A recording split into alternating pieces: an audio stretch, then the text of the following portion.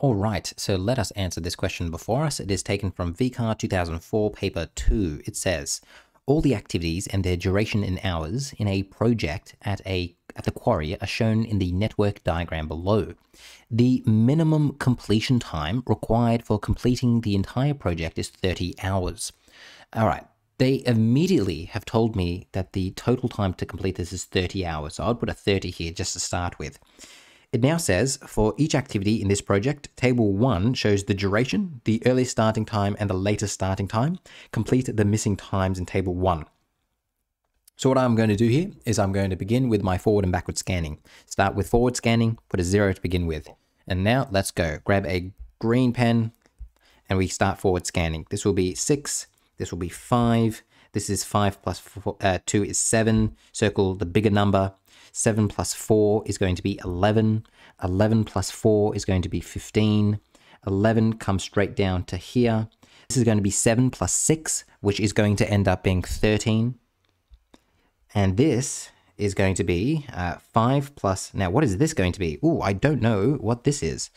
So that's going to be a bit of an issue. So if I come down here for a second, am I told anything here? I don't know the duration of D, which is a real pain. But what I do know is that the earliest start time for D is 5. So, okay, that's not much help for me. But what's the earliest start time of H? All right, H, the earliest start time is 9. Okay, so that means that the earliest start time for this is going to be 9.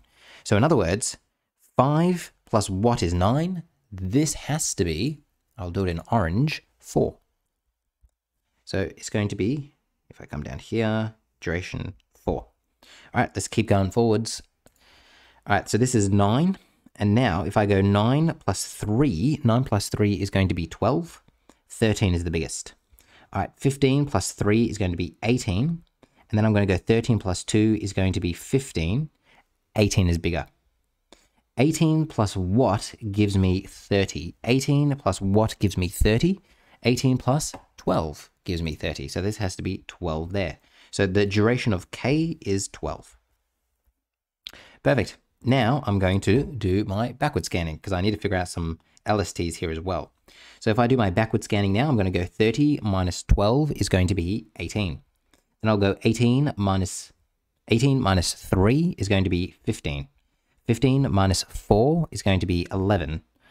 Now I need to go 11 minus 4 is going to be what? 11 minus 4 is going to be 7. Now I'll come back here for a moment. 18 minus 2 is going to be 16. 16 minus 6 is going to be 10. Whenever you have two numbers and you're going backwards, you circle the smaller number. 7 minus 6 is going to be 1. All right, we'll come back here. 16 minus 3 is going to be 13. 13 minus 4 is going to be 9. I will come here for a second. This was 7. 7 minus 2. 7 minus 2 is going to be 5. Circle the smaller number. 5 minus 5 will be 0. All right. Now that I've done that, I can figure out my pathway, my critical pathway. It's going to be this. It's going to be 0, 0, 5, 5, 7, 7, 11. Now, this will be 11, 11, 15, 15, 18, 18, all the way to the end there. So that is what it's going to look like right there. Now, let me finish by filling in all of these now. All right, so my LST here is going to be, what's my LST for A? So here is A. My LST is going to be 1.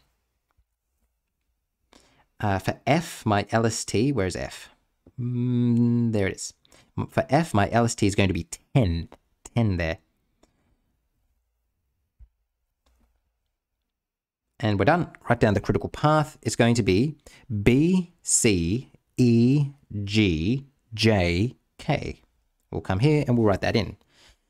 B, C, E, G, J, K.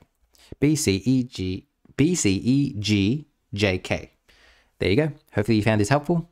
And hopefully you can see, like, I feel that this is a far better technique than using the boxes. So using this technique here. I feel like this is much easier to read, but that's just my opinion. You may like the other way better.